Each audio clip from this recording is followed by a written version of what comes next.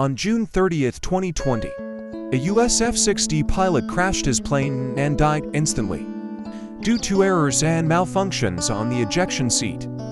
Late, David Schmitz was conducting his first nighttime qualification training flight, including his first ever attempt to refuel in midair and simulated suppression of enemy air defenses.